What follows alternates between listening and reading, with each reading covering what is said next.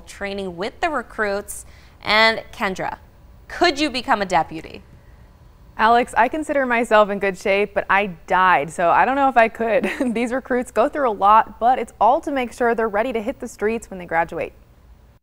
They flip tires, climb over walls, run, run, and more running.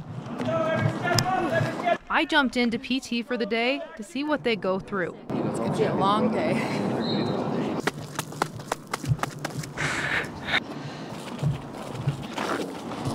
It's not fun. So how was the stair climb? I'm complaining a lot. A lot of it just depends on how prepared they were when they came in. Their different backgrounds and stuff. You have some recruits where they'll go through the entire academy, and it doesn't seem that hard for them. It seems like they excel and they do really well. Then you have other recruits that it's just the hardest thing that they've ever done. It's a 21-week program. You get tested mentally and physically. Push! All to prepare to be a law enforcement officer. We want to train them and give them the proper tools so that they make this a career. We want them for the long haul. We want them for the 25 years.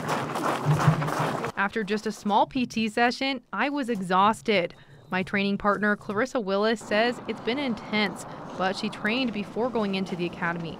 Finding why you're here, you got to remind yourself why you're here, or else you kind of just want to give up a little bit because it's really hard. This specific class is only 8 weeks in. Some will drop out or fail out because of how hard it is. We have to prepare them for those worst case scenarios. But pretty soon, they'll have new officers ready to defend the community.